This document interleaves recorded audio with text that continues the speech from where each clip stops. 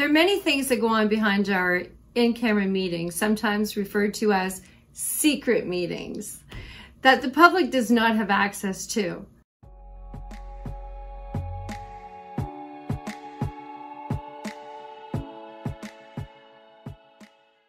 While I can't divulge the contents of these meetings, as an elected official privy to what happens behind closed doors, I am ashamed of the level of coercion, bribes, and secrets that I witness. If we truly are working for the people, we wouldn't be hiding so much.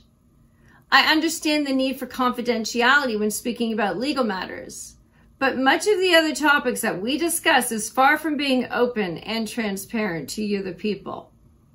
The way the council in the city of Pickering operates is wrong, and I want to make it clear that I do not support this behavior. I'm Councillor Lisa Robinson. Thanks for watching, and God bless.